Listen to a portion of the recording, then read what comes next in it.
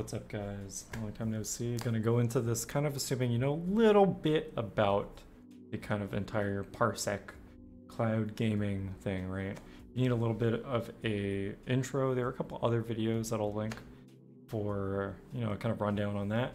But for the most part, I assume you know what you're getting into. For the uninitiated, it's pretty much Netplay with a middleman server that you set up yourself, you run the game from yourself, and both players will connect to your Parsec.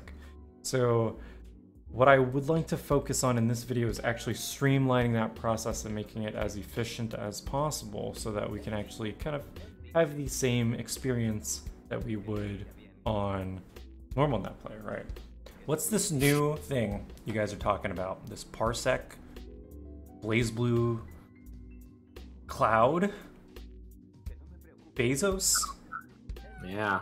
Bezos is going to be a kind of like rundown on optimizing the cloud PC setup for fighting games and stuff. You know, it doesn't have to be BBCF, but I'm going to be using BBCF as the example piece because that's the only game I like. You know, as you can see, this is my Parsec window.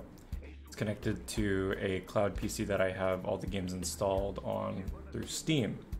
So one thing that makes this really quick and streamlined is you want the cloud PC to be able to boot right into Parsec when it starts up so that you can just connect automatically through Parsec on your computer and then handle everything through your Parsec window. Because a lot of the like cloud PC apps and browser clients are kind of not really buggy, but like not super responsive or great. So handling it through Parsec just makes it a lot easier. So you could do that through Parsec settings itself. We can check all of my great friends, and here's me. I'm one of my own friends, and you can see I give myself full control over the computer so that when I boot up, I'm able to actually manage it properly remotely. So that being said, okay, so I got my boys on deck. Brandon, Super Science, and Don, what is his name now? Still Dr. NK. So they've got auto connect permissions, so they're about to just hop on in. So we've got Super Science connecting from California with a 4-frame delay. The delay is going to be based on how far you are from the server and not how far you are from each other. So because he's cross-country, right, he feels 4-frame delay, but for me, it's a lot less since I'm a lot closer to the server. He's in too. Cool. So they have gamepad and whatever permissions. You can give them any permissions you want. Here, I'm going to take away their keyboard and mouse because they don't need it. Damn. So, okay, we're all connected. You know, we're all having a good time. Whatever, right? If we press buttons on our controllers after we're connected to Parsec, it'll actually sync up to the computer. So let's just look at how things are right here. You can go into the system tray and hit this. Devices and printers, and there's 3 controllers, right? But BlazBlue Central Fiction is a 2-player fighting game. This is just a kind of tip to avoid, I don't know, this huge disaster that we just encountered that we had to retake this for. Yeah. So I already have the games installed and stuff just for the sake of streamlining this video. I don't need to show you how to install the game and log into your Steam account or whatever. You want to make sure that you start up the game with only 2 controllers connected, right? And P1 and P2 slots. So a good way to do this is hit the system tray again, right click Parsec and hit reset gamepads, right? And you'll see they all vanish. Boom. Oof. Yep. So the first 2 people to press their buttons will be the players who get synced up, right? So I guess you guys could do it, right? Sure. Boom, boom. So there's 2, right? 2 appeared instead of 3. Because I haven't hit anything on my stick, as you can see. You can see the controllers, game controller settings, just to check who's who. You don't really have to do this, but just for the sake of it, so... Oh, that's done. Cool. And then this one should be... That is me. Brandon, Super Science. Cool. That looks all fine at the end here. We've got 2 players connected, which is pretty important. And we boot up the game. So the game takes this instance of 2 players connected, so any other controllers that get connected afterwards won't really screw with the game or anything. All right, you know, they're gonna skip this intro, Thank you. Who's pressing buttons?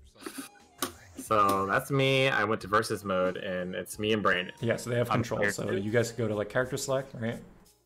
And you know this is all fine and dandy. They can play game, whatever. So let's imagine that Dawn just got command thrown by Brandon cross country like a bajillion times, and I'm tired of watching Dawn get command thrown by Brandon. I have frame delay, and he has 4. Yeah, and he has 4 frame delay, and he's still command through him so many times that he died, right? And I'm tired of it, and I say I want to hit Brandon with overheads, right? So I want to get in. So if you have a bunch of friends connected to the server and you actually want to set up a rotation, that's why you only have 2 controllers connected.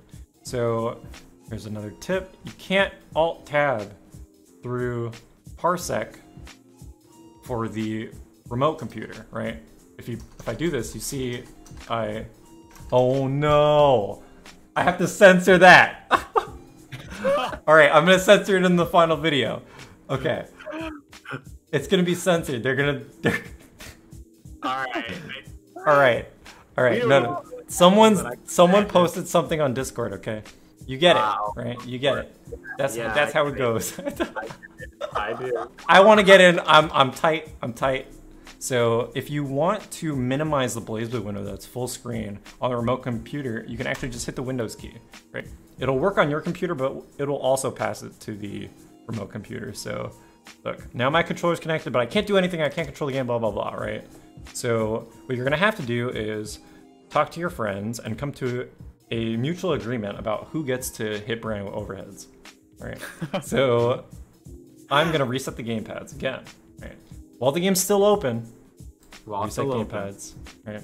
So I'm just tight. So Brandon, hit your buttons because I'm so sick of you, right? And then I'm gonna press a button. So just for the sake of checking, right? This one, second one should be me. And is that you, Brandon? Okay, that's you. This one?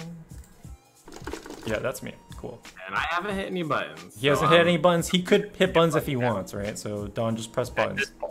So at this point, I can hit buttons. Right. So that's him. And can you just press a bunch of buttons? Me? Yeah, I'm hitting buttons. Nothing's happening. Nothing's happening, right? We can actually go back out to the versus menu and check how many controllers are connected. Still only 2, right? So the first 2 people who connected, so it's me and that is Brandon, me. Yes, are able to actually control it since we were the first 2 to press our buttons post reset. So this way you can actually facilitate a kind of rotation, right? So Brandon landed enough command throws to win 3 games, and I'm like, all right, I'm in, right? I'm next. So I could just tag in, you know, press the buttons. Oh, you picked this color. I don't know. The buttons might not be set properly for obvious reasons. Yeah, that's fine. But yeah, it works. You know, you can switch over controls at any point, really. And of course, since it's offline, technically, You can pause. You can hit sound settings, right? He said his buttons were messed up. Oh, really? Online? That'd be too bad, right? But here, you can do this. Nice thing. So he's gonna do TK command throw right now. Right? And I'm so mad. I'm just like, I'm done playing Brandon. Right? I'm done. I hate this shit. I hate BlazBlue, right? So we don't need this window open. We could just do this real quick just to give you an example. All right, so let's redo it. Let's do it live. We're gonna go through the process real quick. I'm just gonna open BlazBlue. Okay, I've just paused the game. Brandon, what the fuck? Why do you keep fucking command throwing? All right, I hit the Windows key. I hit the Windows key. All right, I'm done. Dawn, go. Hit him with Gauntlet Hades. So I'll hit buttons. And then I'll hit button. Ugh. I reopen the game. Alright, here's a funny story. I'm player 1. And then they've switched players, so he can't actually do Gauntlet Hades. But it's because of the order that they connected. But if that was anticlimactic for you, I'm really sorry. Here we go. Yeah, let's go. Alright. Alright. There it is. Alright, hopefully that's, you know, give you a good idea of actually navigating this kind of thing, making it into a kind of functional setup that you can actually play with your friends. Holy... they told me to stop cursing. They told me to stop cursing. It's been too long. I've been quarantined too long for this, but... Yeah, it's functional, you know, there you go. Get into the game, play with your friends. Don't command throw that many times, and you won't have any problems, you know? Perfect. Fantastic, good old time for everybody. But yeah, as we said earlier, the delay is by player. Can you guys pause the game, because they keep talking? I can. But the Netplay is going to be a lot better in general, right? You're not going to have any stuttering, and if you're okay with there being variable delay by player, then it's totally fine, right? For example, if I was playing Dawn on this, we'd both have very similar delay to the server, and it would just be a straight improvement to us playing normally through the normal client. There's no stuttering because of whatever. As long as your internet connection is good enough to download Yeah. the video effectively. Mm-hmm.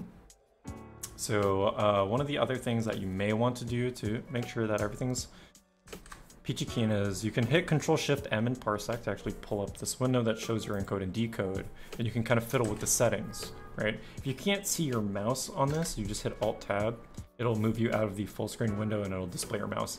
So you can check your codec and you can check your decoder, right? So I did that and my decode went up a lot, right? So really that's not fantastic. I'm not happy with that because that adds to my overall delay. So I'm gonna hit decoder, switch it to my graphics card, and suddenly this drops down a lot more. So I'm pretty content with that. Just, you know, more settings to fill around with. But yeah, you'll be able to just give yourself and your friends a much better Netplay experience, where you can pause after getting command thrown for the billionth time. Thanks, Brandon. Thanks, Brandon. Always here to help. Yeah. Anyway, I hope that gives a pretty encompassing idea on this. I don't know. I can't believe I have to censor that. Things happen.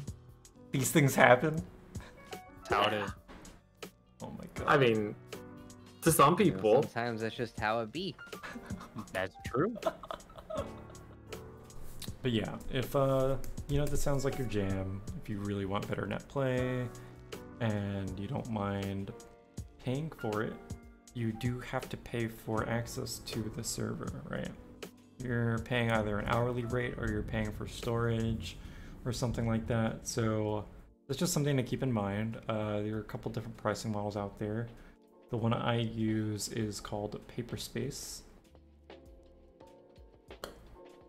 It's $7 a month for storage, and the access fee is 50 cents an hour, which actually turns out to be pretty cheap, especially since, you know, there's so many people playing together and we can kind of just split it. And, you know, I don't really mind covering for my friends on that kind of thing, but, you know, it's really worth it for me, I think, in terms of being able to practice and have better Netplay. So, you know, you only pay while you're actually using it, so it's totally fine in that regard. Anyway, yeah, thanks for sticking with me all this time.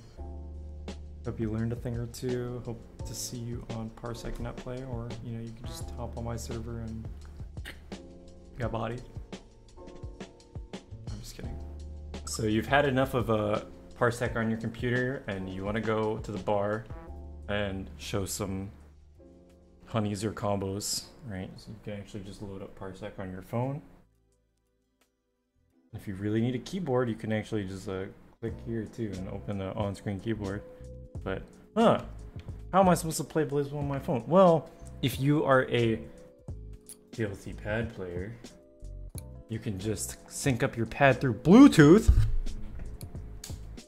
Wow. I'm sorry, I just hit the mic out of my raw excitement. Yeah, I got too excited, dude.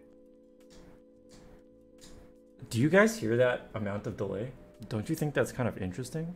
Let me move this back so you get a little more perspective, because this is a little crazy. All right, so we're big BlazBlue fans, right? And the most iconic thing I've ever seen in BlazBlue is, what is it? BC Hellsfang. BC Hellsfang? What are you sure? Or is it IDDP? I'm a big BlazBlue fan. Dawn is too, right? And Sure. we go somewhere and we're trying to show people some hot stuff, right? So what do we do? Alright.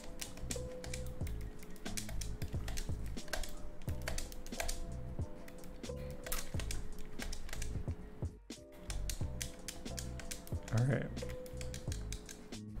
Don't do that, please. Let's not ever do this ever again. Watch this, here you go. Disconnect.